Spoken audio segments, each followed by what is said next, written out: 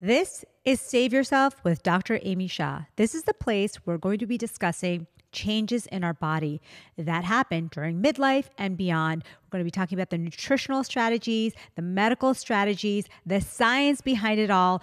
Thank you for your interest. All right, so we're back with another episode of Save Yourself with Dr. Amy Shah. I want to thank you guys so much for being here. And this is a very exciting episode because this is the episode that a lot of you have been asking me for. It's the nutritional protocol. It's the perimenopause protocol for nutrition. It's a mouthful, but really I'm going to get into the specifics of how to organize your nutrition to optimize your health, especially in your late 30s, your 40s, your 50s, and beyond.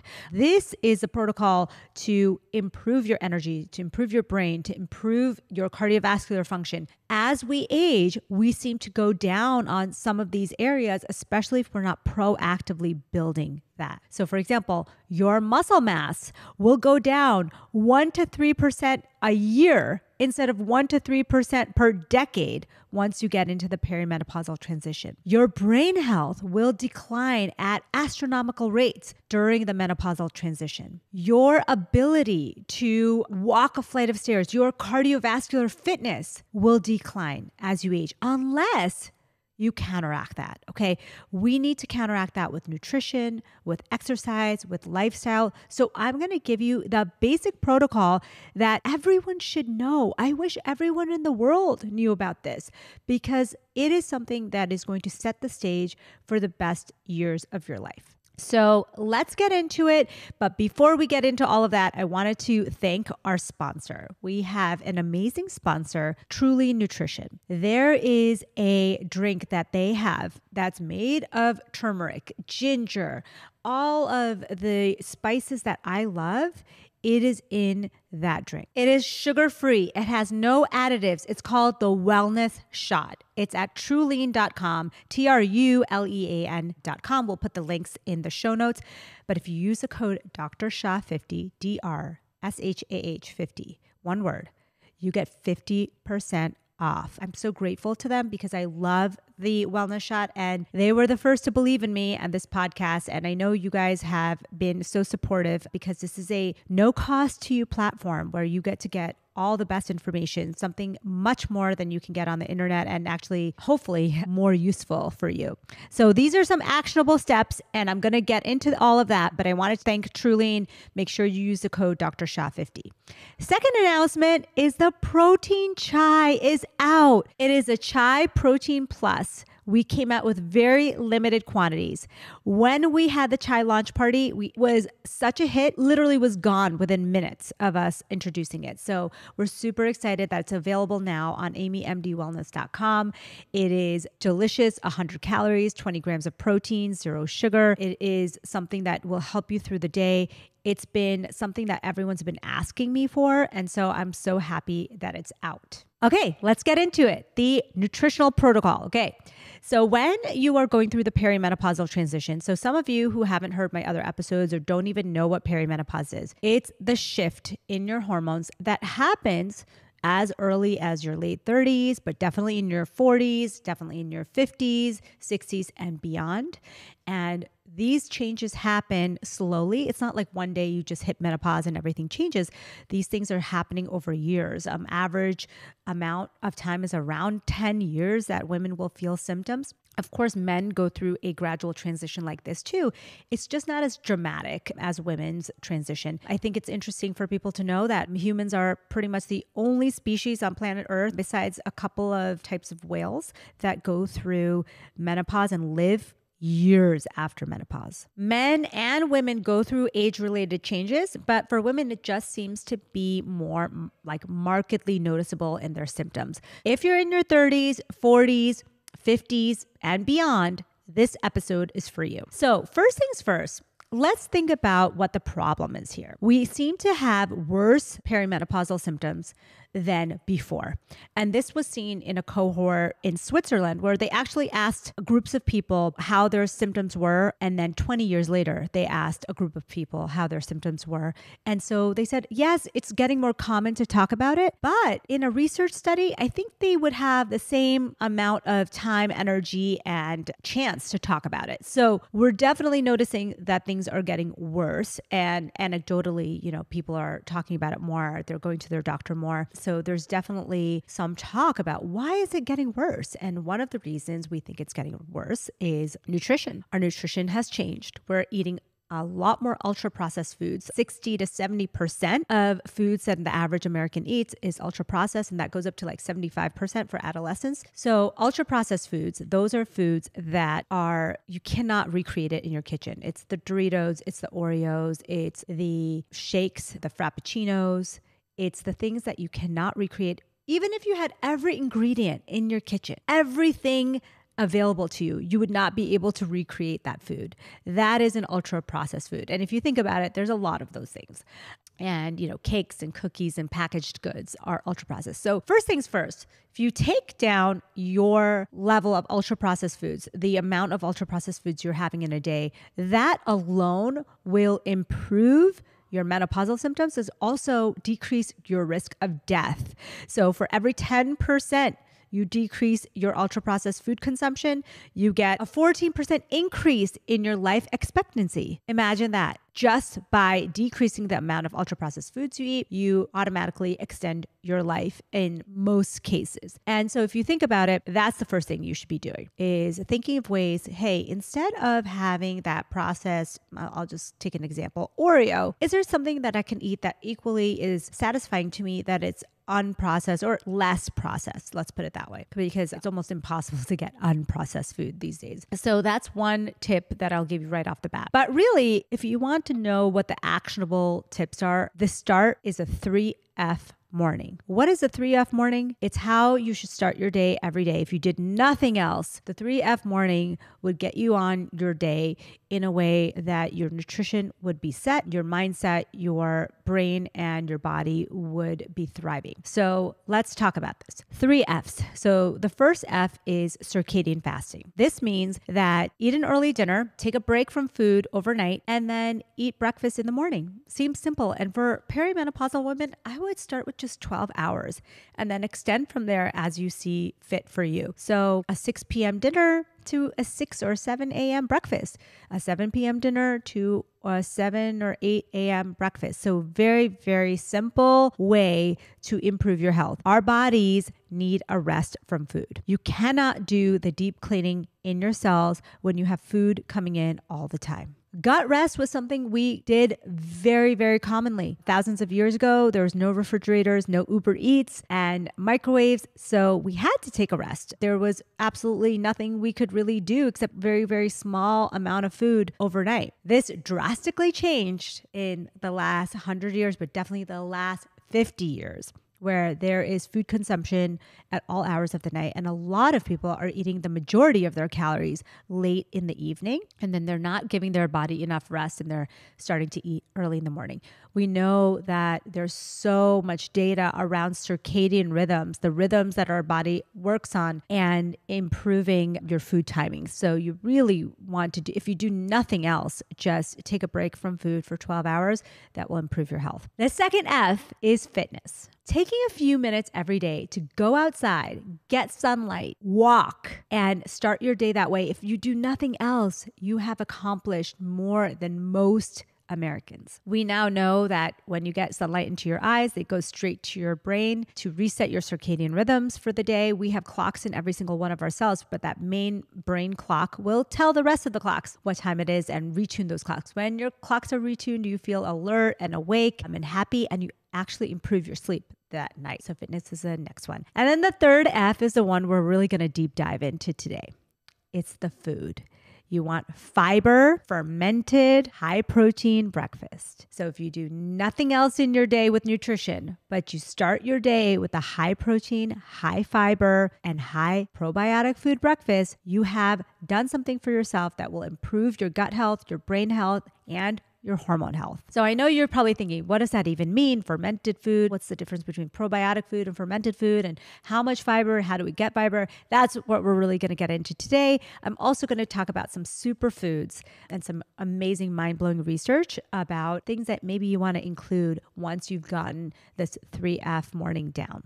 All right, so let's talk about it. What's the difference between a fermented food and a probiotic food? Back in the day, fermented meant probiotic, meaning that there was no way for us to really pickle something and, keep it good without actually having live bacteria. Now we can have pickles that go straight in the fridge. It's just vinegar and there's no live bacteria. So pickled food is not necessarily always fermented. And probiotic food is kind of the better way to say it now, where it's fermented food that actually contains real bacteria. That bacteria goes to your gut. It supports your brain health. It supports your hormone health. It supports your digestive health. It supports your muscle health, all of it. Okay. So that is one of the most important parts of your diet. And most people don't even know this information. So what is a probiotic food? The simplest one is yogurt. Yeah, most yogurts, except for the ones with M&Ms and the, sugar in it, is probiotic. In America, we actually have to label anything that actually has live bacteria on it. So you can easily tell if a yogurt has probiotic cultures or if it actually has bacteria in it because it's labeled on the container itself.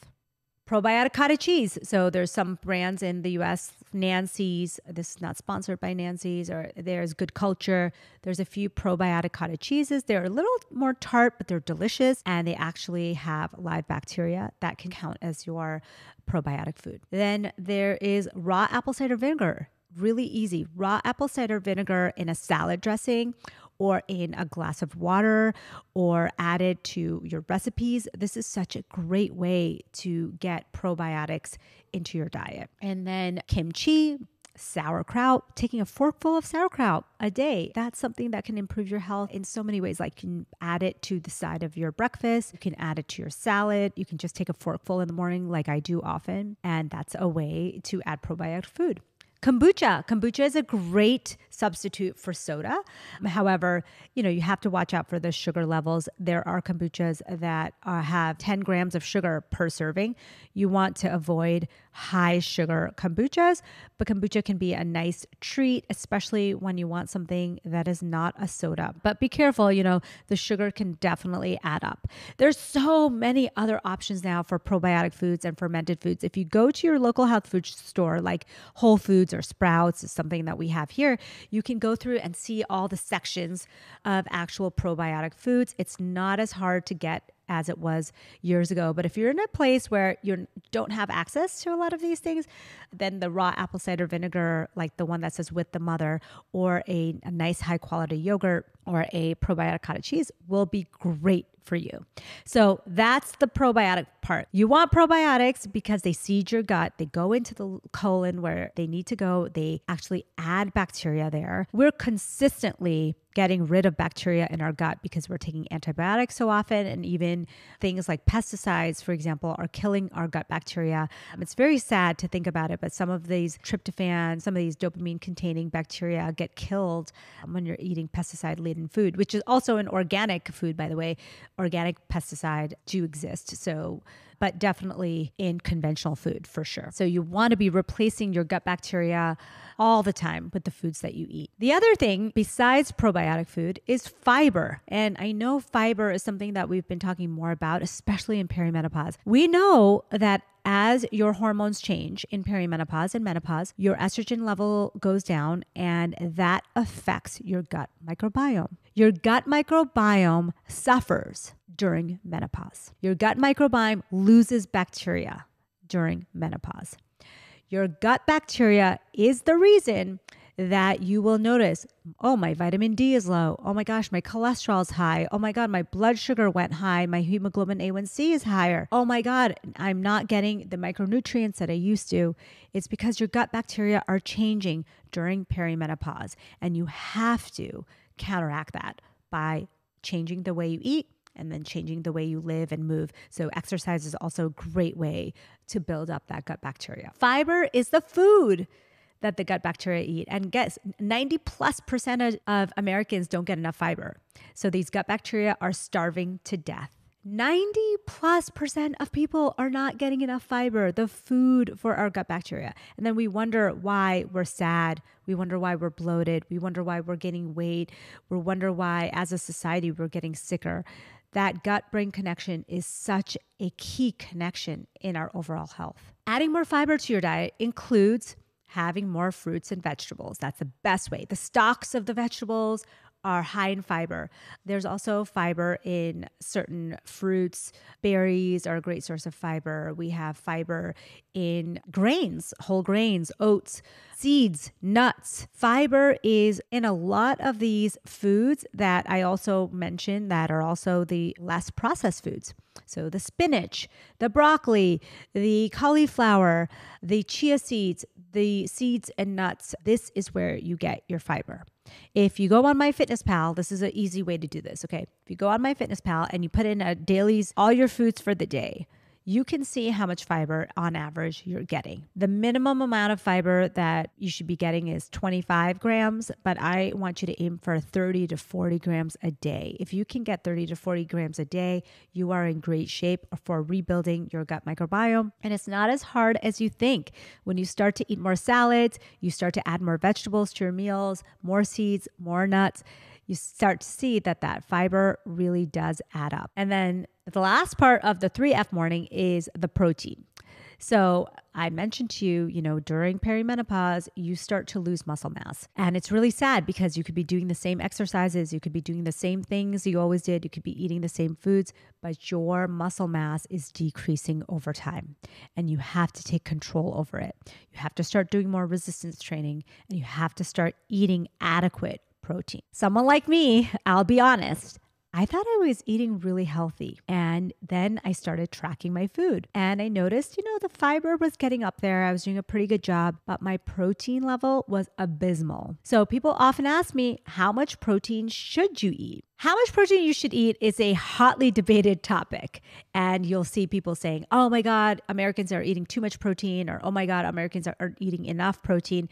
Here's where I stand. For the woman in perimenopause, if you are actively trying to build muscle and trying to kind of stop this catastrophic muscle loss, you need to have adequate protein. And if you're someone who is actively trying to build muscle, you may even need more. So you may need 0.8 to 1 gram per ideal body weight. So 1 gram per pound ideal body weight is something like 100 to 150 grams of protein a day for a perimenopausal woman. Now, that might sound like a lot, and it is. And it's only for people who want to actively build muscle and you're getting it from high quality sources. You may want to stick to closer to the 100 to the 120 grams a day, in the beginning, let your body get used to it. And I actually am in that range all the time. I'm trying to always get up to 100, and you want to really base it on your activity level. If you're not very active, you probably don't need that much protein, but you definitely need more than what most people think. For me, I was getting 50 grams of protein or less a day in perimenopause. That is not something that you want to do. In perimenopause, you want to keep your protein levels closer to that 0.8 to 1 gram per pound. And that's ideal body weight. So if you're 150 pounds, but you really should be for your height or want to be 130 pounds, you would use that as your gauge. So you're talking about for most people, you're talking about between 90 and 120 grams of protein every single day if you're actively trying to build muscle. So then the next question is, how the heck do you get that much protein in your diet? That is a great question. It starts with having a high protein breakfast. You want to have between 20 and 40 grams of protein in your breakfast so that you can get up to those higher numbers throughout the day. How do you get 20 to 40 grams of protein in your breakfast? Well, that's one of the reasons I created the protein chai is I wanted something really easy to add in my day when I'm in a rush, filming days like this or travel days. 20 grams of protein, 100 calories, and you're done. When you have time, and most days, I actually make a breakfast. A tofu or egg scramble will get you up to 25 to 30 grams of protein. You can add beans, black beans to it. You can add edamame to it. These are great ways to add up the protein. This is something that you should be having every morning. get your vegetables, get your protein, get your fermented food, and you have a high protein breakfast. You start off your day in the most wonderful way. If you did nothing else, at least you started your day off with the 3F morning and a beautiful breakfast, get you energized and even for the day. Having a high protein, high fiber, probiotic breakfast was a game changer in my life. And so I wanted to share that with you. Okay, let's get into some superfoods. Some nutrition research has come out with, these foods that really add a nutritional punch and have science behind them. I think the first one is something that a lot of you are familiar with, and that is magnesium. Magnesium in your diet is beneficial for cancer, for inflammation, for brain health, for muscle health. There are so many things that magnesium can do. Magnesium is very high in nuts and seeds and beans, leafy greens. You should get most of it from your diet. You can also supplement with it. I love magnesium glycinate for its ability to lower cortisol, help with sleep, help with that anxiety, increasing that GABA. Magnesium glycinate is something that I have regularly in my diet, but I also try to have a high magnesium nutritional plan. Okay.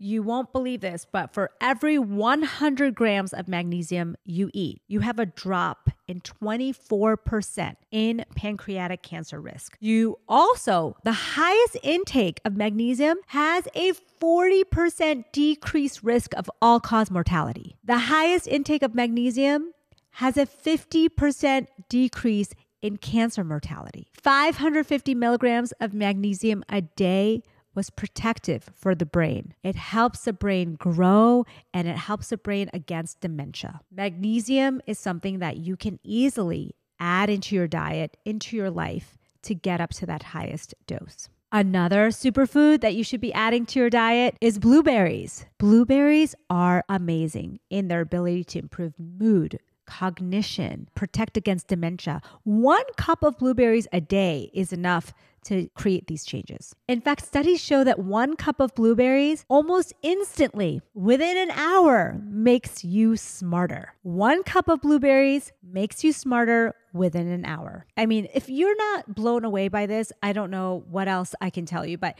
things like blueberries have polyphenols, have fiber. These are foods that are less processed, not processed at all, that can help you in ways that we're just understanding now. Another game changer is cacao powder or cocoa powder, or sometimes even dark chocolate. Eating 1 tablespoon of unprocessed cocoa powder for 12 weeks was able to increase muscle strength. Imagine that you could increase your muscle strength and mass by just 1 spoon of cocoa powder a day. This is unprocessed dark cocoa powder. You can make it into a drink. You can add it to your foods. You can make it into a pudding. You can have it in your desserts. I mean, who doesn't love cocoa, right? Now, this is the natural, unprocessed, dark cocoa. Okay, we're not talking about taking a whole bunch of Snickers or Twix and eating it for your brain health. I love the idea that drinking dark cocoa is enough to improve blood flow.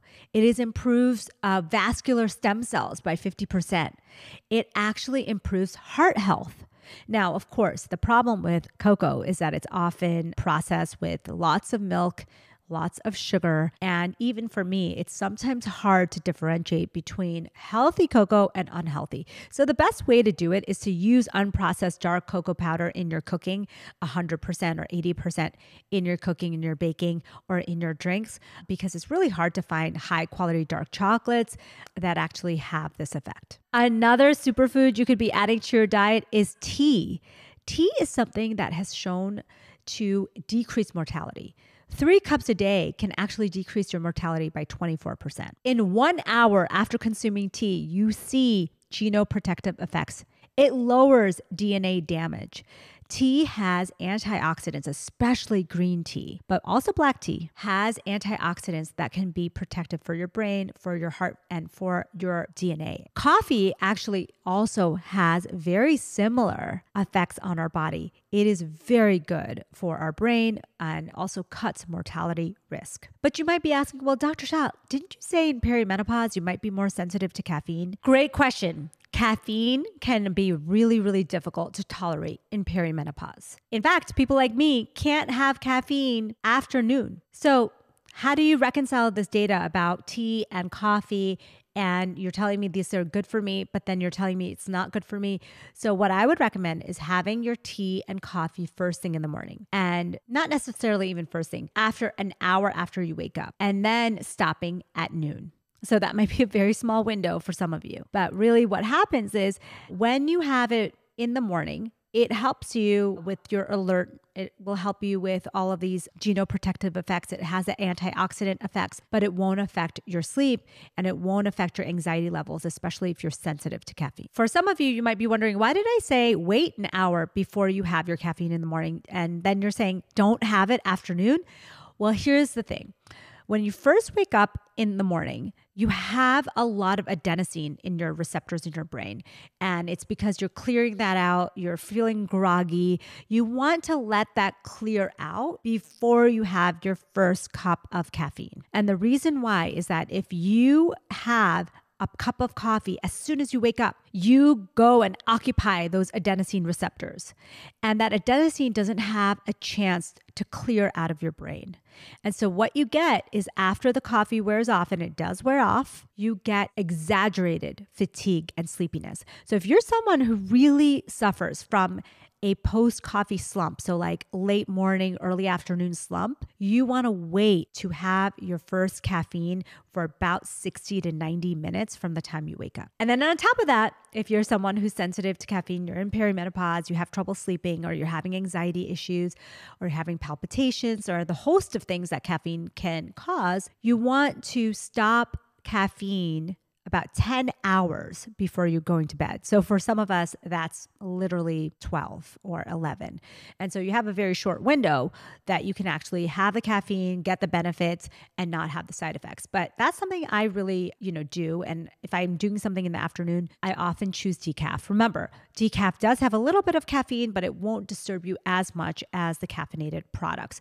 If you are someone who doesn't need caffeine, that's okay. Decaffeinated green tea, decaffeinated tea has some of the same effects as a caffeinated version. In fact, the protein chai is decaffeinated. You can add some tea to it if you'd like, and to give it a little caffeine boost if you're someone who's having it in that window, but you can also have it as is in the afternoon or evening because it's decaffeinated. So let's put it all together. You've heard me talk about the 3F morning, the overnight fasting, circadian fasting, the fitness, getting some sunlight, some steps in, and then the food. We've really concentrated on the food portion, the fiber, the probiotic food, and the protein in your first meal of the day, and then you rinse and repeat for the rest of the day. So if you're someone like me who has a very, very busy schedule, I'm constantly thinking, how am I going to get my fiber, my protein, my probiotic food in my next meal?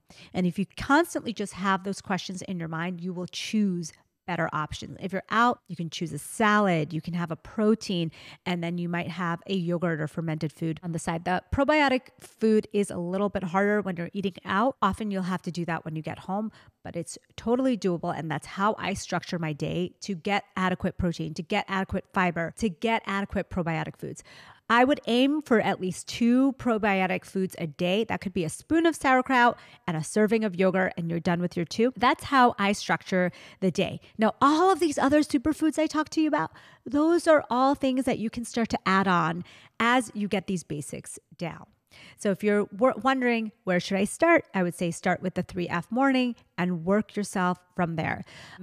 I definitely want to emphasize some of the things I didn't get to. There's so many things that you should be including in your diet that we didn't cover in this episode, but I'll name a couple of them. Vitamin D. You want to be including more vitamin D rich foods. You want to be including more omega-3 rich foods in your diet. Vitamin D and omega-3 are another 2 micronutrients that can really help during this time of perimenopausal transition. Once, there's so many other things, but these are kind of the basic perimenopausal protocol for your diet. So, Dr. Amy, what would you do if you're waking up and you want to structure your day in a way? Let me give you an example of my day, okay? I wake up in the morning and I will go out for a quick walk or at least get a few minutes of sunlight or stretching. Could be as little as 2 minutes, okay, on busy days. I try to force myself to just get the couple minutes and then come inside. And then I'm calculating how many hours has it been since my last meal. I try to make it at least 12 hours. And then I have my caffeine, usually an hour after getting up. So I'll do my morning routine and then I'll have my caffeine about 60 to 90 minutes after waking up. And usually that's a tea. And then I will make a breakfast, and that will be timed again, 12 to 14 hours after I've eaten my last meal. And that is something that has fiber, that has protein, that has probiotic foods. So something I typically go to is a scramble, a veggie egg white scramble with some sauerkraut or probiotic cottage cheese on the side. I'll often have a kombucha as a snack, like a drink for fun that I'll take with me to see patients in the clinic. And when I have my second meal of the day, I try to make it a salad with protein and fermented food again. I often add some fruit, berries on there.